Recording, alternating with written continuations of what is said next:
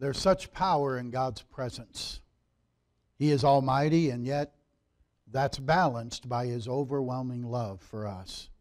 In fact, He loved the world so much that from the very beginning, He made a plan for our redemption. And He created every place and everything that would make that redemption happen.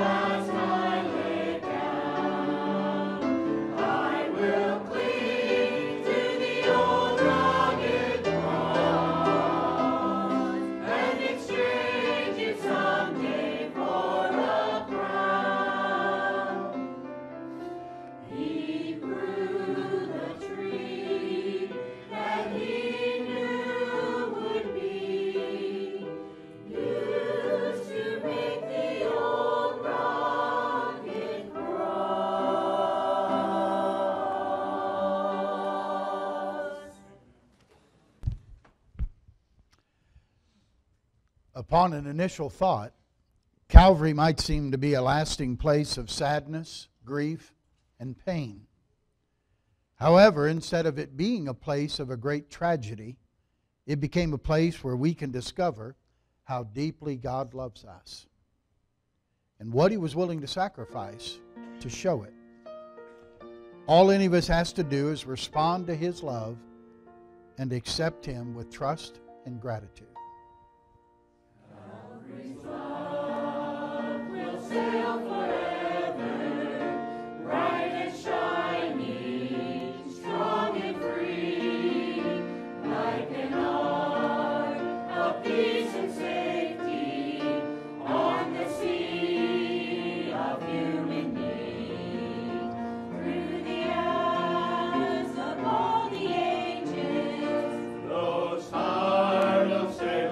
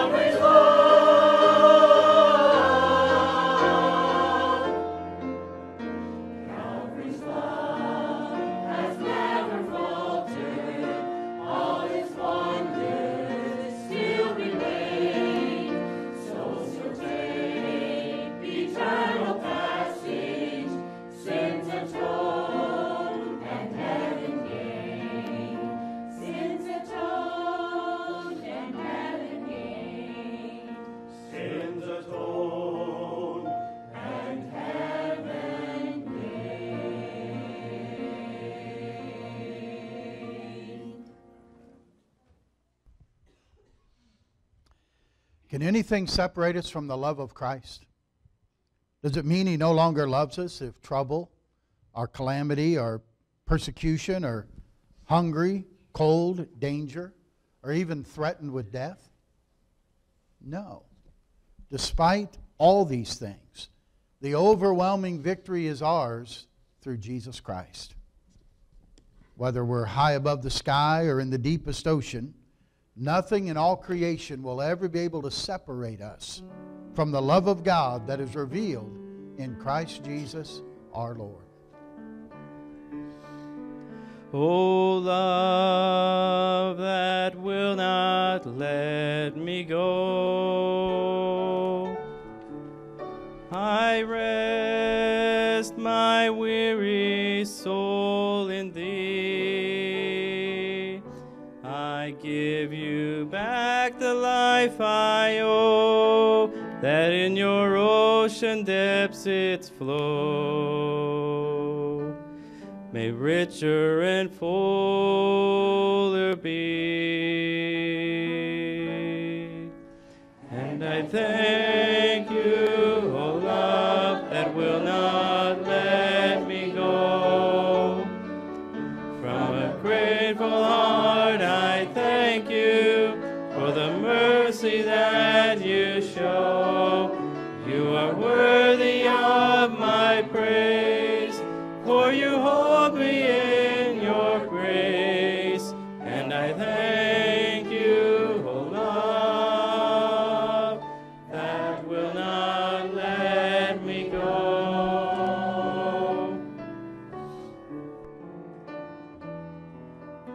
O love that will not let me go, I yield my wandering heart to Thee, and in Your righteousness I hide, in Your forgiveness I abide. For You have been faithful to me, and I thank You, O love that will not let me go. From a grateful heart I thank You for the mercy that You show. You are worthy of my praise, for You hold me in Your grace. And I thank You, O love that will not let me go. And I thank You, O love that will not let me go. From a grateful heart I thank You for the mercy that You show. You are worthy of my praise, for You hold me in Your grace. And I thank You, O love that will not let me go.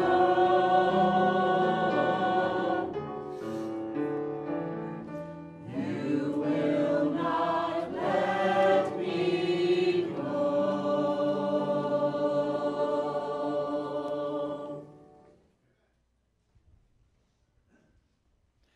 Today we celebrate Calvary's love.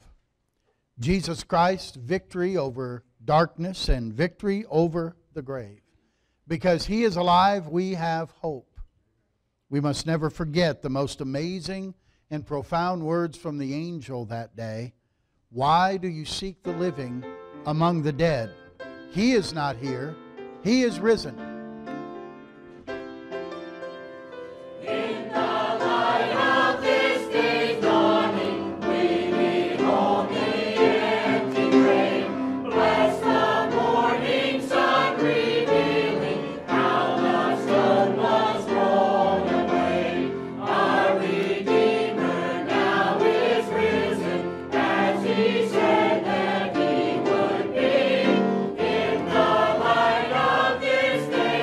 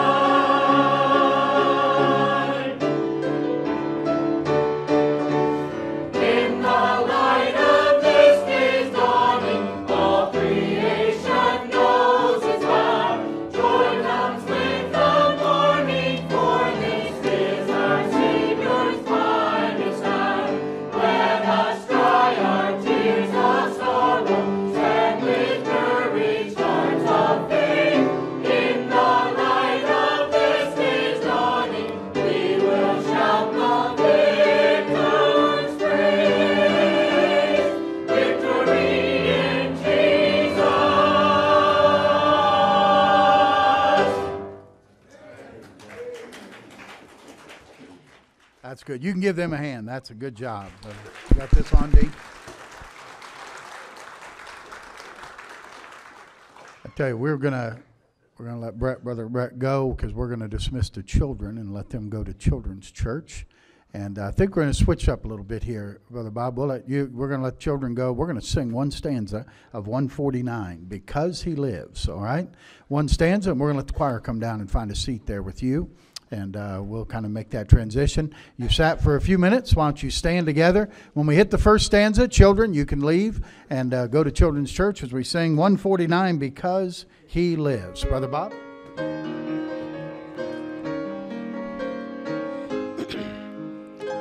God sent His Son, they called Him Jesus. He came to love, heal, and forgive. He lived and died to buy my pardon. An empty grave is there to prove my Savior lives. Because He lives, I can face tomorrow. Because He lives, all fear is gone. Because I know He holds the future, and life is worth a living just because He lives. Good singing. Be seated if you will. Take your Bible this morning if you would and look at Matthew chapter 28. Matthew 28 with me this morning. Familiar passage to us that deals with the resurrection of Christ.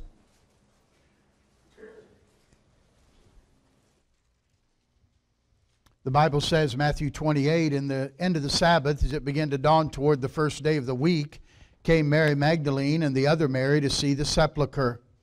And behold, there was a great earthquake, for the angel of the Lord descended from heaven and came and rolled back the stone from the door and sat upon it. His countenance was like lightning, and his raiment white as snow. And for fear of him the keepers did shake and became as dead men. And the angel answered and said unto the women, Fear not ye, for I know that ye seek Jesus, which was crucified. He is not here, for He is risen, as He said. Come, see the place where the Lord lay, and go quickly, and tell His disciples that He is risen from the dead. And behold, He goeth before you into Galilee. There shall ye see Him. Lo, I have told you. Father, add your blessing to the reading of our Scripture today. And Lord, as we now look into your Word and we desire to receive the truth you have for us today, I pray, God, that as we focus on the resurrection of Jesus Christ, that you would help us to understand what that means to us. How important it is that we have a living Savior, and that Christ conquered the grave, and He conquered death. He conquered sin. And so, Lord, help each of us to give our attention to you as we listen carefully to your word this morning. Minister to our hearts. In Jesus' name, amen. If we see Jesus merely dying on the cross and being buried in the tomb, then there's no hope of forgiveness for you and me. There's no hope of having our sins forgiven. The resurrection is what gives us assurance that Jesus has overcome the penalty of sin, which is death, and great victory over the grave. The truth is kind of illustrated in an incident which I understand is pretty well known in England. It was after the Battle of Waterloo in June of 1815. All of England was waiting for the news about the outcome of the campaign. The Duke of Wellington had opposed Napoleon Bonaparte in this battle. Of course, this is long before the telegraph, the telephone, the television, or text messages or anything else. So watchers would be stationed along the coast to read the flag signals from the returning sailing vessels. It was a cloudy, foggy morning, but finally one watcher spied a sailing vessel beginning to signal a message. And what they read and what they could see was this: Wellington defeated.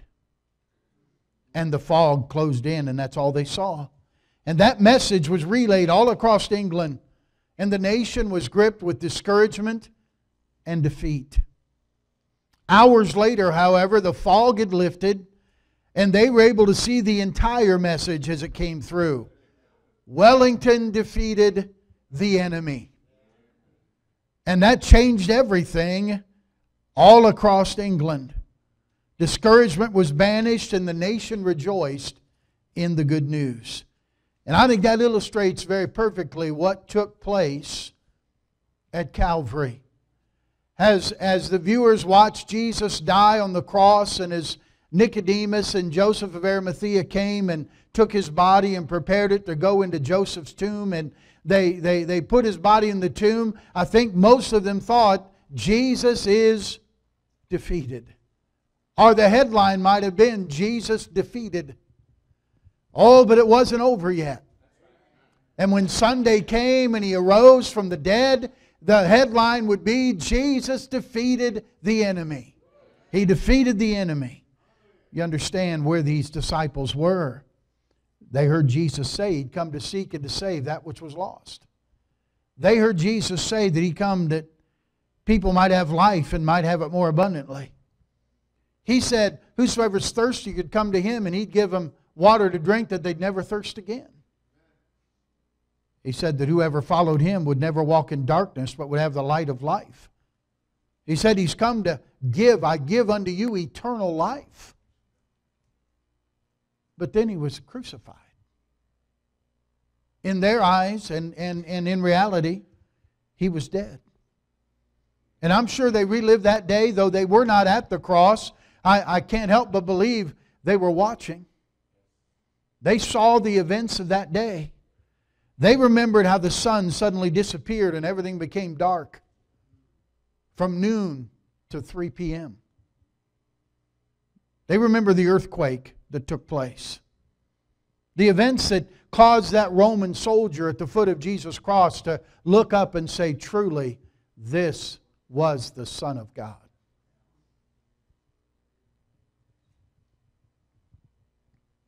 The message rang out in their mind and maybe throughout Jerusalem. Jesus has been defeated. Jesus has been defeated. I think the disciples spent 3 days and 3 nights pretty discouraged, pretty downcast. But you understand, as the women made their way to the grave, as we read in Matthew 28 early on that Sunday morning, they were discussing about the stone over the mouth of that grave and how they were going to move it. But when they got close enough, they realized they don't have to move it. The angels have already moved it. And they don't go into the tomb, but they look in. And they see that He's not there. And of course the angel says, hey, don't seek the living among the dead. He's not here, He's risen. Now go back and tell the disciples that He's risen from the dead. And the word spreads that Jesus has not been defeated. Jesus has defeated the enemy. And He's given us victory over death and victory over Satan. Now what does that mean for us? You say, man, I'm glad that resurrection, and I know everybody focuses on that, and that's what you hear about, and we like to know, what does that mean for me? And I'm just going to give you 3 very simple things that it means for you and me. Why it's important. Number 1, it means that our sins are forgiven. We can have our sins forgiven. You understand, the Bible says all of us are sinners. I do not know everybody in the room, but I know something about everybody in the room. And that is this: I know that you're a sinner. And I know not only are we all sinners, but I know something else about you. You're dying. You say, oh, Pastor, you know something that you and my doctor know something I don't know? No, we're all dying. In fact, from the moment we're born, we begin to die. And death is sentence. The Bible says the wages of sin is death. Death begins to work in us. It's the paycheck. It's what we get for our sin against God. We don't sin. We're not sinners because we sin. We sin because we are sinners. Everybody is a sinner. And because of what you are, that's why we do what we do. And God says the end result of that sin against Him will be death. Death is separation from God. It is appointed unto man once to die. And so I know that we all want to push it out as far as we can, and we want to get it as far away as we possible. And we hope God will give us 70 years or 80 years or 90 years, and we hope we can push it out there. But I know that eventually we'll get sick or we'll get diseased and we will die. Every single person in this room will face death. But the Bible says that God commended His love toward us, and that while we were yet sinners, Christ died for us. Now wait a minute. Jesus was the Son of God. Being the Son of God, the Bible says He never committed one sin. Jesus Christ was in all points tempted like we are, yet without sin. And yet He never sinned. Never spoke a word He shouldn't have said. Never had a thought He should not have had. Never went somewhere that He should not have gone. Tempted in every way that we're tempted, yet He never sinned. If He never sinned, He would not have to pay the wages of sin, which is death. But He went to the cross, and He hung there, and He bled, and He died. He paid the wages of sin. But the Bible makes it clear He died for us. He died in our place. The Bible says in 2 Corinthians that He, God, hath made Him, Jesus, sin for us, when He, Jesus, knew no sin. Why? That we might have the righteousness of God in Him. That perfectness, that perfect life that Jesus lived, when He went to the cross, God placed our sins, every sin you've ever committed, sins you haven't committed yet, but He knows you will. All of your sin, past, present, future. Let me ask you a question. When Jesus died on the cross 2,000 years ago, how many sins had you committed? None. You weren't around. All of your sins were future sins. And they were all placed on Jesus. And when you, by faith, place your trust in Jesus Christ, God takes His righteousness, His perfectness, and He places that on our account. That's what it means to be in Christ. God looks at me, He looks at you when you put your faith in Jesus, and you're as righteous as Jesus is. Now, when Christ died for our sins, He's the Lamb of God that is sacrificed for our sin. Does God accept that payment? How do we know God accepts the payment? Because 3 days later, God raises Him from the dead. And God is saying, I'm accepting the payment of Jesus Christ for the sin of mankind. And He raises Him from the dead. And He receives the payment that Jesus made for our sins. The resurrection is God's vindication of Jesus' work on the cross. And when that happens, the Bible says if we confess our sin, that God is faithful and just. He's right to forgive us of all our sin. How can it be just for God to forgive our sins? Because Jesus paid for them when He died on the cross. And because He was buried and God raised Him from the dead, God said, I'm accepting that payment for man's sin. Now I can forgive everybody's sin who asks me for forgiveness and comes to me for forgiveness. That's why the Bible says, neither is there salvation in any other. For there's no other name under heaven given among men whereby you must be saved. Listen, the reason there's not salvation in any other is no one else paid for your sin. You can't have any other religion. You can believe any other religion you want, but you still got your sin problem to deal with. Your sins aren't forgiven. And your sins are only forgiven by Jesus Christ and His payment for you on the cross.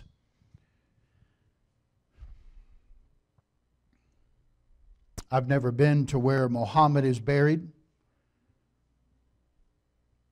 But if I went there, I would find a grave that had his name on it.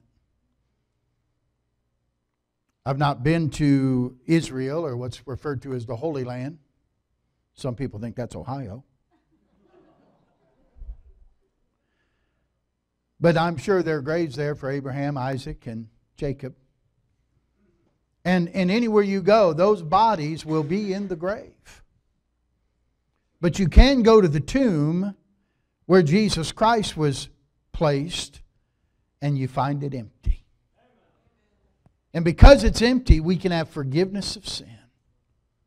You see, that means Jesus is alive.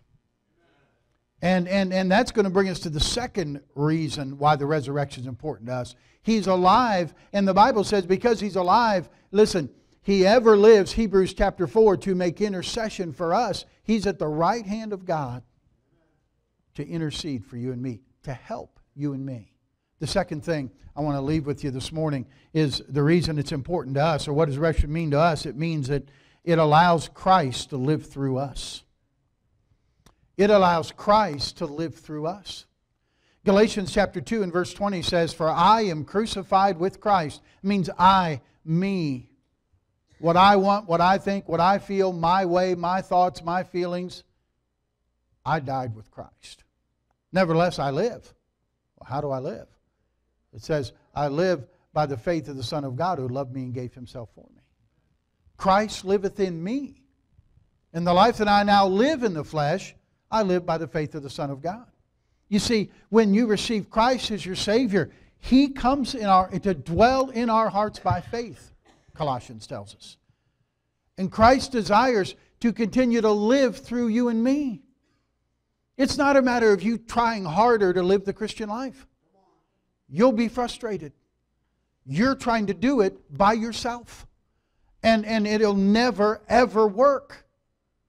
You'll be very frustrated. You'll be very disappointed. He is there to empower us, to give us the ability we need to listen, He defeated sin. He defeated the power of sin. He defeated everything, every temptation that you and I would ever face. We don't have to face it. We let Jesus face it. That's where the victory comes. Pastor David Coffin tells of a Friday right before Easter when he said his house looked more like a set for the Rescue 911 than it did for a preparation place for Easter Sunday. Barbara, his wife of 15 years, had just gotten home at 3 a.m. after a long shift as a hospital nurse. Her heart started to beat more than 100 beats a minute. Her pulse raced so fast they couldn't even measure it. They tried massage and relaxation exercises, but nothing helped. So finally, in desperation, they called 911, and in the darkness of the early morning hours, the emergency medical team arrived and rushed his normally healthy 43-year-old wife to the hospital. In those early morning hours, when the pastor Coffin was deep in his own darkness, he began to weep as he thought about the unthinkable. Now, doctors were able to control her atrial fibrillation, but she was admitted to the intensive care cardiac unit at the hospital. She did have another episode on Saturday, and the doctor again was able to bring it under control. But as the pastor went home to his empty house that night, facing an Easter Sunday morning that he couldn't cancel, but didn't have a whole lot of heart for, he prayed, he wept, he pleaded for Jesus to give him the strength to be a good husband and a good pastor. And he thought to himself, how do I get up tomorrow and celebrate the resurrection when I'm living in the crucifixion? He prayed some more and paced the room, and about 11:30 at night, a pastor friend called him from out of state. He would ask him, what did he plan to preach on tomorrow morning? Well, he never got to that. He just poured his heart out to his friend about what he was feeling and what he was thinking. He said, my friend gave me a couple thoughts to hang on to. He said, first, Christ is the Savior and rose from the grave. He said, Dave, you are not Christ. Jesus will give you the power to lead the congregation to worship Him tomorrow. Secondly, Barb knows that you love her, and she would want you to be the best pastor you can be tomorrow morning. He said he got only about 3 hours of sleep that night. But he indeed found out that as he got up the next morning and delivered the message to his church, that Christ indeed does strengthen you. Christ indeed does give you power. And he proclaimed the Easter message that he is risen with clarity and with power and with great joy. His wife Barbara soon recovered as well. But they both discovered the power that Jesus gives you for daily living. Don't think that salvation is just a matter of, I got my ticket, I don't burn in hell. No. There's so much more than that Christ has for you. He is a living Savior. It's not something, hey, my salvation, yeah, Jesus died on the cross, I trusted my Savior, I got my ticket, I'm good. No. He lives in you. He's alive. He's alive. He lives. The songwriter said, He lives within my heart. He does, if you know Christ as your Savior. And allow Him to not just live in you, allow Him to live through you. Live by His strength and live by His power. Let me read you what Mark Twain wrote. Mark Twain said this: a myriad of men are born. They labor and sweat and struggle. They squabble and scold and fight. They scramble for little mean advantages over each other. Age creeps upon them. Infirmities follow. Those they love are taken from them. And the joy of life is turned to aching grief. It, the release, comes at last. The only unpoisoned gift earth has ever had for them. And they vanish from a world where they were of no consequence. A world which will lament them for a day and then forget them forever. Boy, isn't that encouraging? Huh? That's life without Jesus Christ. That's it. No victory over problems. No victory over life struggles. No victory over sins of this life. Jesus' resurrection guarantees us that we have the power to overcome the power of sin. You don't have to succumb to sin if you rely on the power of Christ. We can say with Paul, I can do all things through Christ which strengtheneth me. He lived victorious over the power of sin and over the circumstances of his life. But you must yield to Him. You must take your hands off the steering wheel and let Him have control. And do what only He can do for you. So it means that we can have our sins forgiven. It means Christ can live in us and through us. And then thirdly, it means we have hope for a future with Him. We have hope for a future with Him. You know, if Jesus wasn't raised from the dead, we don't have any hope for the future at all. In fact, Paul said, if it's just this life that we have, we are of all men most miserable. Nothing to look forward to. Look at 1 Corinthians chapter 6. Would you turn there, please? 1 Corinthians chapter 6. Paul writing to the church at Corinth here. 1 Corinthians 6. Here's an amazing promise. Notice what he says in verse 14. And God hath both raised up the Lord, and will also raise up us by His own power. He said, hey, God raised up Jesus. You know what that means? He's going to raise you and me as well. That's the first fruits, if you will. They would always take a sheaf or a part of whatever they were growing or whatever they had planted, the very first fruit to come up, they'd take it and they'd take it to the temple and they would offer it to God in a very elaborate ceremony. It's called the offering of the first fruits. And they would Israel would all do this, and it's a promise that there's a harvest yet to come. And the Bible says Jesus was the first fruits of the resurrection. What's that mean? It means you and I are going to be raised again too. You and I, it's what Jesus said in John 14. He said, I'm going away and I'm preparing a place for you, that where I am, there ye may be also. He said, and I'm preparing that place for you. And listen, I'll come again and I'll receive you unto myself, because I want you to be where I am. My friend, that is going to happen. And when that happens, the Bible says the dead in Christ are going to rise first. They're going to rise first. Every time there's a funeral and every time there's a burial and you go to the cemetery and you read 1 Corinthians 15 and you say, hey, this is what we're doing. We're sowing a natural body, but it's going to be raised a spiritual body. We're sowing a corruptible seed, but it's going to be raised an incorruptible seed. We're sowing a mortal body. It's going to be raised an immortal body. We're preaching the resurrection to the people that are there. That's why, I was going to say something there, I won't. But just, that's a message that we preach. Jesus is preparing a place right now for every single believer. Every single one of you have put your faith in Jesus Christ as your Savior. He's preparing a place for you. That's incredible. He's not, listen, He's not preparing it for the unbeliever. He's not preparing a place for the atheist. He's not preparing a place for the Buddhist. He's not preparing a place for the Muslim. He is preparing a place for those who believe in Him.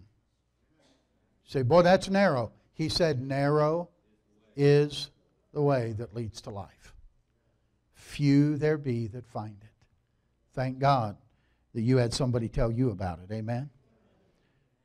Those who believe in Christ die, and the Bible says we're absent from the body, because the body goes in the ground. That's going to be resurrected when He returns. But the soul, your spirit, is immediately with God. Absent from the body, present with the Lord.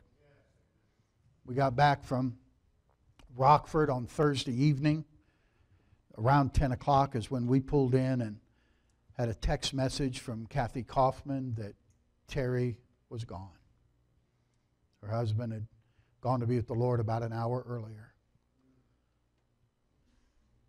But don't let, as we discussed that night, don't let anybody say you lost your husband. He's not lost. We know exactly where he is. He's with the Lord Jesus. You see, absent from the body, present with the Lord. That's the promise of Scripture. And He's there. And one day, we'll all be there. It'll be a great, great time together. Thank God for heaven. Eric Barker was a missionary who spent many years in Portugal preaching the gospel, oftentimes under adverse conditions. It was during World War II. The situation was becoming very critical, and he was advised to send his wife and 8 children back to England for their safety. His sister and her 3 children were also evacuated on the same ship. Though his family had to leave, he stayed behind to finish the work before he would go join them in England. It was the Sunday after their departure, and Pastor Barker stood up before his congregation. He said, well, I've just received word that my family is that they have arrived home safely. He then proceeded with the service as usual, and it wasn't until after the service that morning that they understood the full meaning of Missionary Barker's words. You see, just before the service started that morning, he got a telegram telling him that a submarine had torpedoed the ship that carried his family, and everybody on board was killed. But he knew that everyone in his family had trusted Christ as their Savior. In fact, they had arrived safely home. It was their heavenly home. And though he was overcome by grief, he knew that he had a sure hope that he'd see his family again because of the resurrection of Jesus Christ. Death isn't final. Death isn't final. Death is transition. In fact, this life is very small. It's almost nothing when you compare it to eternity. I've told this story before. I don't have a pencil up here, but I have a pen. It's almost like, do you see the little tip of that pen that you click? That little thing right there? That's this life. You know what the rest of that is? It's all eternity, and of course it goes on forever. Why do I spend all my time worrying about this and neglect all of this? But people do it all the time. Why would I focus on that little bit when I have all eternity? That's really what it's all about, is eternity. It's not about life. But what you do for eternity depends on what you do with Jesus Christ in this life. Will you receive Him as your Savior? Have you ever personally trusted Him to give you the gift of eternal life? That your sins would be forgiven? That you could have a home in heaven one day with Him? Jesus said, I am the way, the truth, and the life. No man comes to the Father but by me. Paul Azinger is a professional golfer, and he was diagnosed with cancer when he was 33 years old. He had just won the PGA Championship, and he said, I had a genuine fear come over me that I could die from cancer. But then he said something else hit me even harder. He said, I thought I'm going to die eventually anyway, whether from cancer or something else. It's just a question of when. And he said, as I was consumed with those thoughts, everything I'd accomplished in golf meant nothing to me. All I wanted to do was live. He said, then I remembered something that Larry Moody, who teaches a Bible study for the professional golfers on tour, had said to me. He said, Zinger, we're not in the land of the living going to the land of the dying. We're in the land of the dying going to the land of the living. Boy, that's profound. Are you going to the land of the living? Do you know Christ as your Savior? Do you have that assurance that when you close your eyes, that if God doesn't wake you up here on earth, that your next breath will be in heaven? Kathy Kaufman shared with you a humorous story. I might tell it at a service. She said it was Thursday, and she was leaning down next to him, and she said, I was singing to him in the garden. And she said, I was singing in the garden. I come to the garden alone, and she says, I'm singing to him. And she said, I stopped, and I said, now, Terry, don't you die now. Or Pastor Slabaugh tell everybody, my singing killed you.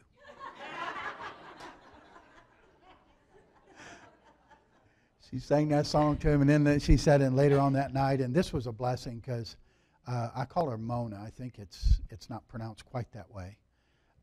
It was Terry's brother Bill who had cancer. His wife, she was there with Kathy when Terry went. That's just amazing that God orchestrated that she would be there that night with her. And they were watching, and of course, you know, as someone gets near crossing over, the breaths get further between. If you've ever been around a loved one that died, sometimes there's no breath there for a while, and you look and you think, are they gone? And then you see him take another breath. But his last breath, she leaned down and told him that she loved him. And he drew his last breath, and he went to heaven. Ever think about his next breath? His next breath? What he was looking at? What he got to see? Wow. Oh, we sorrow because it's hard to say goodbye to people we love. Hard to say goodbye to people we've spent our life with. But they're not thinking about that. With what they're seeing and what they're experiencing, they'd never come back. They wouldn't come back. It doesn't matter what the offer is, they'd never come back. Heaven's a wonderful place. Don't miss out on that. Don't miss out on that. Forgiveness of sin is yours. The power to live for Christ, the power to let Christ live through you and have victory in your life, you don't have to be in bondage. You don't have to be a slave to sin and a slave to your desires. Let Christ live in you. Let Him live through you. And let Him take you one day to be with Him. What a blessed promise to be absent from the body and to be present with the Lord. But it's all the risen Savior. If you trusted Him as your Savior, no man comes to the Father but by me. Let's pray together, shall we? Father, take the truth now this morning. Thank you, Lord, for a risen Savior. Thank you, Lord, because He's alive, He's able to save all those that come unto God by Him. And Father, I would pray, first of all, that any in the room today who has never asked Christ to be their Savior, they've never trusted Him personally as their Savior, that they might put their faith and trust in Him this morning. Receive forgiveness of sin. Receive the gift of eternal life. And I pray for those believers in the room, those who have accepted Him as their Savior, that they would say, that they would allow Christ to live in them and through them. They would stop trying to do it in their power. Do it in His power. Allow Christ to live through them. And Lord, help us today. Some needed the encouragement that there's a heaven. Their loved ones are there who knew Christ. And one day we'll all be there. And so shall we ever be with the Lord. And we can comfort one another with those words. We can encourage each other with those words. And I pray we would. Heads are bowed and eyes are closed. And I'll finish praying in just a moment. We'll have our invitation.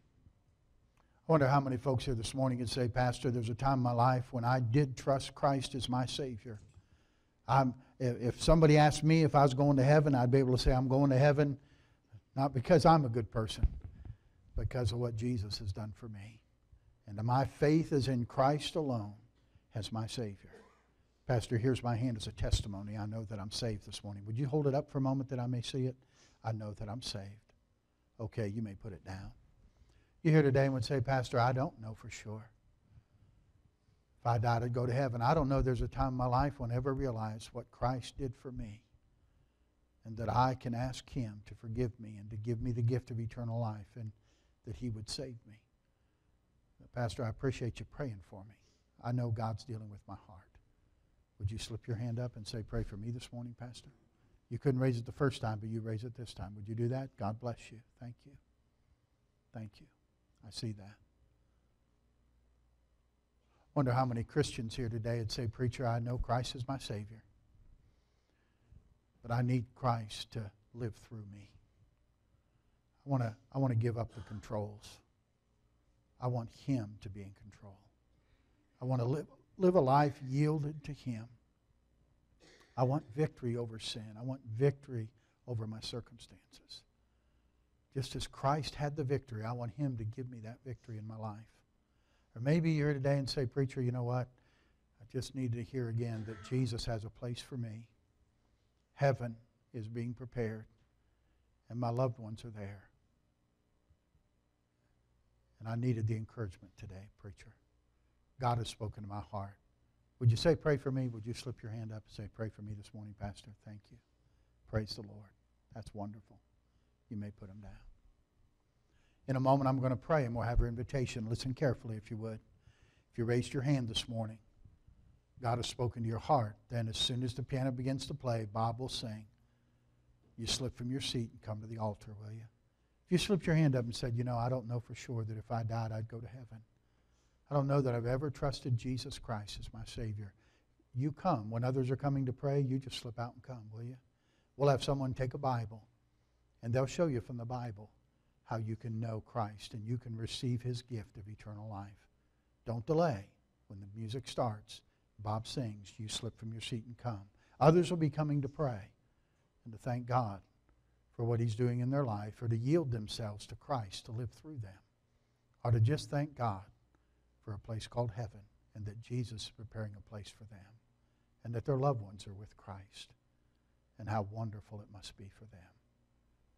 Whatever it is that the Lord's dealt with your heart about, obey Him this morning, will you? Father, bless this invitation. May your will be done in every heart and life now. Thank you for speaking to hearts. And I pray, Lord, that eternal decisions will be made this morning. You'll seal those decisions around an altar today. And I'll thank you for it. With your heads bowed, we'll stand to our feet. As you stand to your feet, the pianist will play. As she plays, Brother Bob's going to sing. God has spoken to your heart. Respond to Him now this morning. Will you please? That's right. Say, thy strength indeed is small. That's right. Child of weakness, watch and pray. Find in me thine all in all. Jesus paid it all. Oh, to Him I owe. Sin had left a crimson stain. He washed it white as snow. Lord, now indeed I find thy power and thine alone can change the leper's spots and melt the heart of stone. Jesus paid it all. Oh, to Him I owe. Sin had left a crimson stain. He washed it white as snow. For nothing good have I, whereby thy grace to claim. I'll wash my garments white in the blood of Calvary's Lamb. Jesus paid it all. Oh, to Him I owe. Sin had left a crimson stain. He washed it white as snow. And when before the throne I stand in Him complete, Jesus died my soul to save. My lips shall still repeat, Jesus paid it all. Oh, to Him I owe. Sin had left a crimson stain. He washed it white as snow.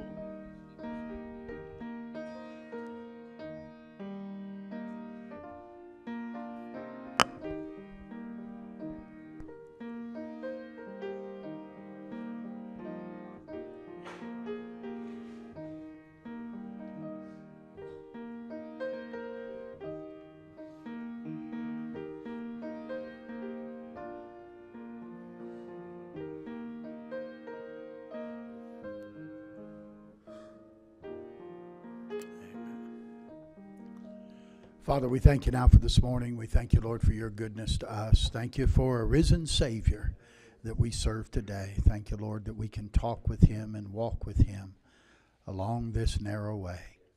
And Lord, I pray that we'll allow Christ to live in us and through us. We'll look forward to that blessed hope and the glorious appearing of Christ coming back for us. Lord, maybe today He'll return and we'll go home to be with you. Lord, if not, keep us faithful. Keep us walking with you until we hear the trumpet sound. We love you, Lord.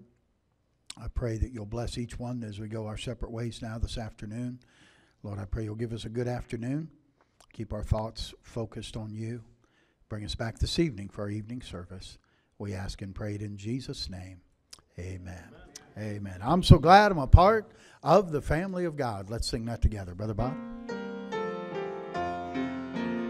I'm so glad I'm a part of the family of God. I've been washed in the fountain, cleansed by His blood, jointed with Jesus as we travel this sod. For I'm a part of the family of God. Amen. You're dismissed. We'll see you tonight, choir. Choir practice will be at 5:30 tonight, all right?